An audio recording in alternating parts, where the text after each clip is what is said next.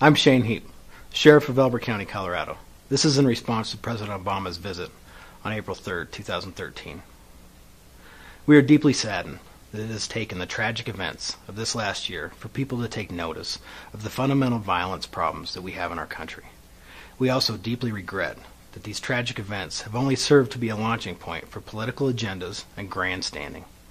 A more intense discussion should be about why people are acting out so violently and using any kind of instrument they can find, even if it's driving a car into a Walmart and attacking innocent people with a club. First of all, we respect the right of our fellow law enforcement organizations who operate in urban settings to pass local laws which work best for their needs. We, unlike our state legislature, know that there are very different needs from urban and rural departments. That's why we elect local law enforcement. The source of frustration, and in some cases, the passionate speaking out of some of our fellow sheriffs, is because of the extreme measures of our state legislature. To enact laws that are both constitutionally questionable and punitive to law-abiding citizens who have done nothing wrong borders on legislative abuse. We're in favor of keeping guns out of the hands of violent criminals, but we believe it can be done without stripping the rights of law-abiding citizens. This must stop. The President flew in today from Washington, D.C., which has the highest per capita murder rate in the nation, and he wants to tell Colorado what to do. We are frustrated with this kind of political hypocrisy. Mr. Obama has fought vehemently for the right to use drone strikes in foreign countries without cumbersome bureaucratic oversight. We applaud his tactic of addressing the source of terrorism and violence through these strikes. However, his domestic policy has been to legislatively carpet bomb law-abiding citizens with excessive restrictions. He continues to fail in addressing the violence in our society, which operates outside the law and outside his broad legislative attack on constitutional rights. He has spent billions of dollars and countless American lives defending our border between Afghanistan and Pakistan, even venturing into Pakistan over the objections of its government to root out violence. Yet our borders remain porous, and illegal guns stream across unabated, endangering both our citizens and all of the innocents involved in border crossings.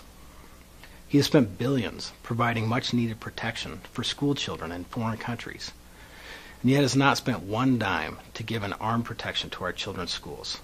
Why aren't our children and our border defended? Why won't he treat us at least as well as he treats foreign countries? He came here today to push his political agenda in our state and laud the legislative excess of fellow extreme legislators. He's been part of the choir that leverages tragedy to enact extreme legislation, which ignores the root problems of violence and anger in our country. Had these new gun laws been in effect in Newtown, they would not have stopped the senseless massacre of innocent children, because the shooter used someone else's legally purchased guns. The long-term ineffectiveness of Mr. Obama's actions and political showmanship only lacked a flight suit, aircraft carrier, and a sign proclaiming mission accomplished.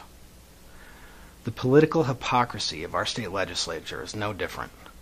While they push to enact extreme restrictions against honest citizens' Second Amendment rights, they also try to abolish the death penalty.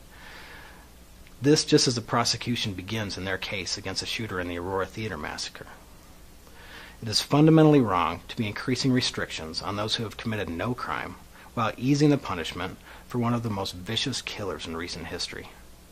That should alert all of us that the present legislative majority is not acting for the long-term interest of our state, and they are not truly committed to reducing crime, but simply promoting their social agendas.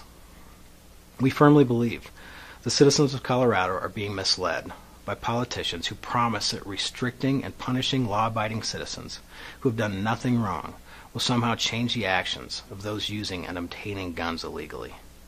You cannot stop criminals by punishing the 99.9% of honest people. While it is politically expedient, it's tactically ineffective.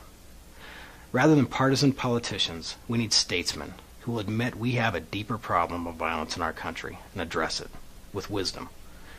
Anyone who dares challenge the present extreme political environment is maligned and demonized. Even so, we must speak out.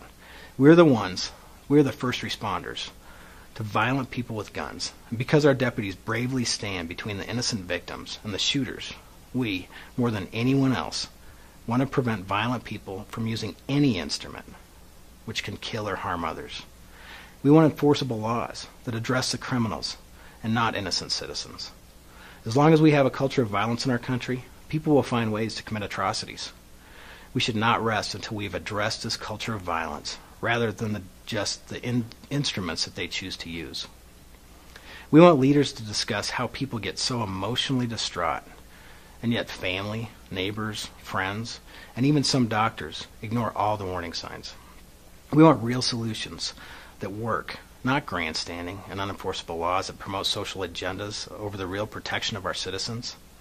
It is time we get real with the problems facing our state and our nation, and quit using fear and legislative grandstanding to enact more regulations that only serve to punish honest citizens. We plead for statesmen who have the courage to take the lead in dispelling the political divisions driven by our leaders for their own advancement. We want the violence to stop, not just left unaddressed so it can find a new instrument of death when the guns are all gone.